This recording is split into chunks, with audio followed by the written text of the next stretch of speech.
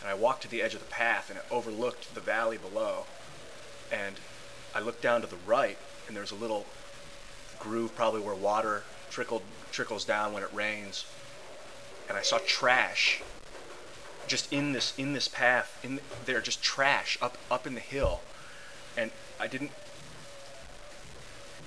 like that, so I decided to clean up the trash. I decided I was going to pick it up, and I went over, climbed down into this groove, like on the edge of the cliff, off the path, down onto the side, and I picked up some of the trash. And then as I went to pick up a little bit more, I noticed there was a bag there. So I picked up the bag and I started putting the trash in the bag.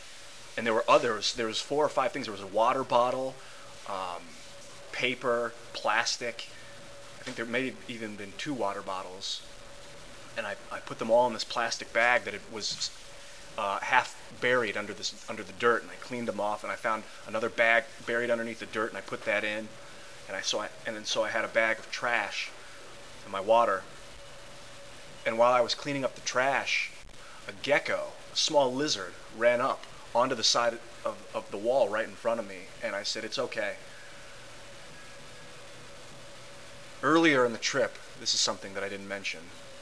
I hate to take it back a bit, but it was interesting. I saw a bird, and I walked around onto this abandoned tennis court, and the bird started to fly away. I said, "It's okay."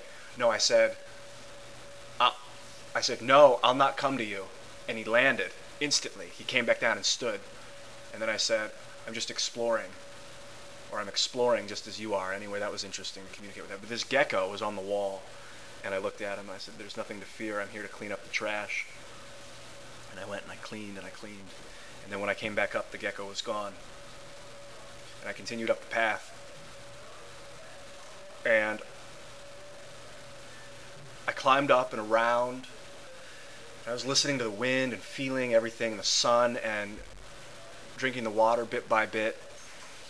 And I got to another point where I've never been. There's giant power lines and houses up above, but I followed the pathway around. There were these huge rock formations. This one in particular, right in front of me, probably about 100 feet down, and it looked like a pyramid. And I said, "It's a map to the stars." As I saw it, I thought of the conversation I'd had with Dominic, and I looked at it, and I saw the path leading towards it, and I wanted to go up on top of it. So I walked towards it, and I followed this path towards the rock formation and around and then up. And I thought, what's up here? What could possibly be up here? But I knew, I didn't know. I thought, wait, it's going to be some, what is up there? And I climbed up to the top, the very top. This is the tallest point in Runyon Canyon that I could see, that I could be standing on. And when I got there, there was a butterfly. And a few days ago, when I made that video about the storm, someone left a comment that said, you saw a shooting star.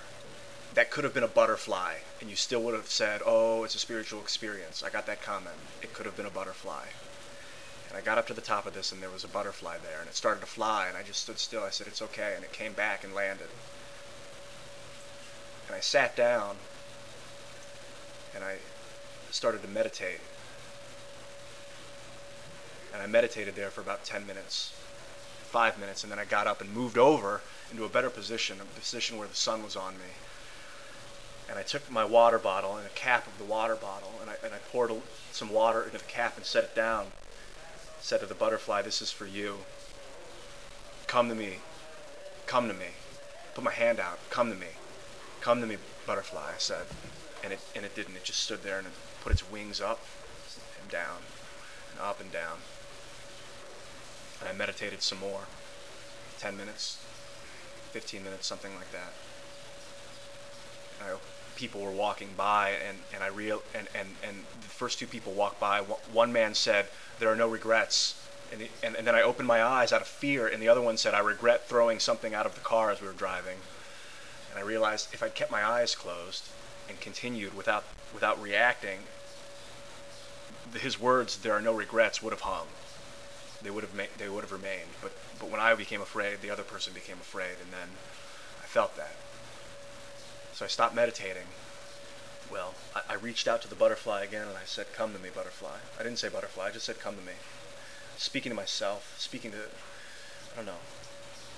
I just held my hand there. And that's when I realized, why? Why do I want to touch you so much? Why do I want physical contact? Why am I obsessed with this? This is the root of the problem of humanity, is that we feel this need to touch each other. There is no need. The butterfly came to me, but not. It came to my reality. It was there with me.